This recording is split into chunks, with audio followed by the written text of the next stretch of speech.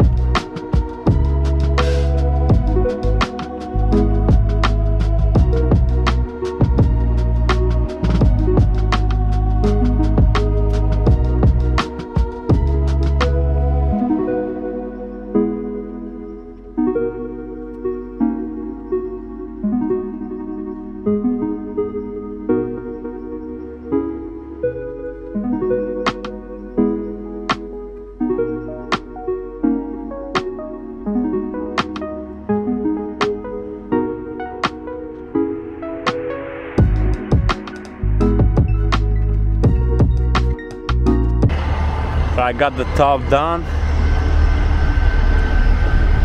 That's how I do it. There you go. Now I'm gonna load the belly, and I'm gonna load the Escalade short wheelbase. I'm gonna have my wheels right here, all the way forward, and my hood, my bumper is gonna be like right about here. Yeah, let's do it. It's gonna be tricky to get out, but it ain't gonna be that bad.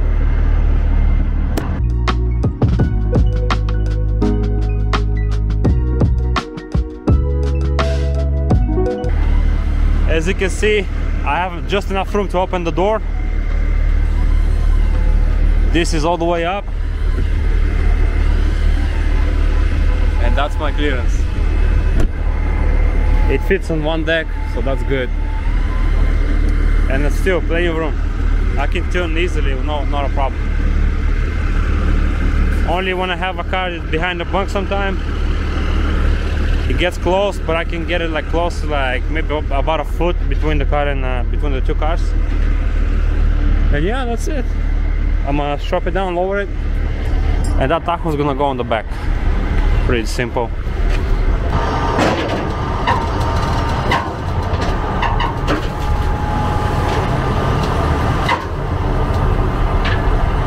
That's it. Not all the way out. I got about a foot to bring it out if I need to. I never put an Escalade here.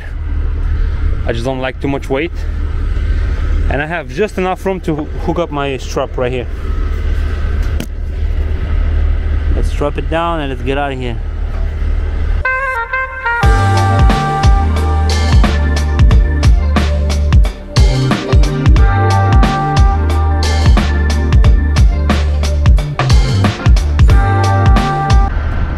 Guys, well, this is not necessarily a how to load 6 Tajos or Escalades kind of video, but you get the idea. That's what I do. That's what I just did. It was kind of dry for a second. I thought that I'm not gonna be able to get the load because they don't have many units, like you can see. Usually all this area is full with cars with GM. Right now it's kind of empty, but yeah, this is the load. You got the Escalade long wheelbase. I'm 14.3 height. Yukon long wheelbase. You got an Escalade in the belly, 2 Yukons on top, long wheelbase, and a Tahoe in the back. This is a legal load weight wise, so we're not gonna have any issues with that. Even though, consider this a big bunk truck, I'm still 79,000 pounds with this kind of load. Yeah, guys. If you want to see a how-to video, let me know. Maybe I'll do like start to finish how to load 6 units. Yeah. Now I'm about to hit the road and go home for the weekend. Stay tuned for the next videos, guys. Subscribe, like the video, share with your friends. Let's see if we can grow this channel this year, because last year I wasn't consistent with the videos, and it didn't grow that much at all. Like, I don't know what's the deal with that YouTube, but I got a lower 13, number 5. There we go. Now we all set. And look, plenty of room for 2 more cars. I can fit any kind of sedan on the bottom and something in the back, but it's just nothing. There's some junk coming off for like 400 bucks, and I don't think it's worth it for me to spend my time, go somewhere and load some car for $400. I'd rather not. So yeah, that's it. That's how I look from the back. The guy's still struggling. I'm gonna help him right now off camera, but yeah, always if you have time, guys, help the new guys. It's not gonna cost you much, you know. It's not a big deal. You can always be a good person and help people. But yeah, like I said, subscribe, like and share this video, and let me know.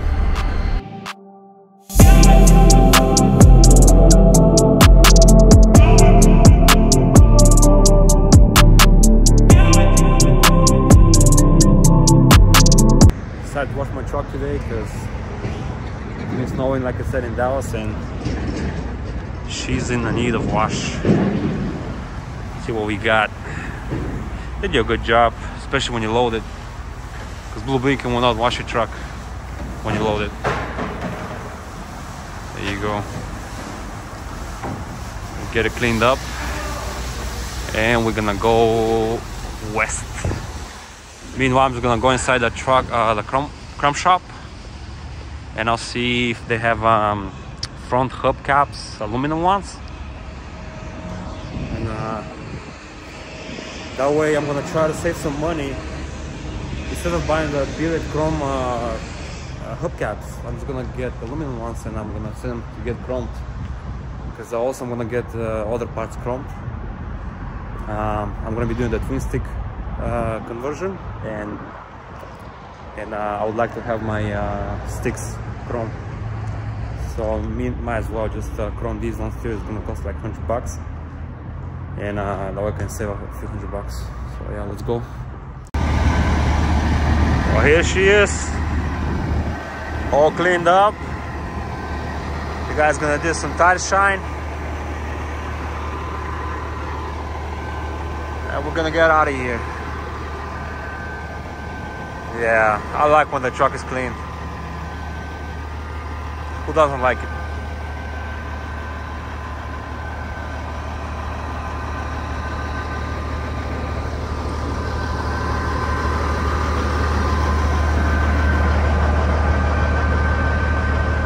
Yeah, that paint job is real nice. Still can't figure out the name of the color, but it's a nice color for sure.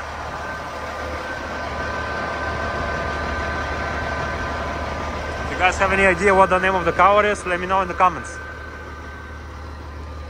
When the sun hits it, when it's all dry, it's real nice. Maybe I'll just keep it the same color, just touch it up when I do the stretch. Yeah, like when I want to do a stretch, it's like add about 21 inches in the frame. Extend that thing. Extend the front, the middle, the back. That way we can put nine of these bad boys.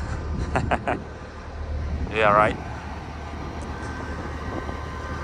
Just some drop pockets all over the place. Ideally, I would like to have this pocket bigger so I can drop the whole tire down. That's gonna give me a lot of room too. Especially when it's a pickup truck, all the way dropped. You can put a 2500 on top. It's gonna be perfect. Yep. That's what's up. I did the under carriage wash. Looks real clean.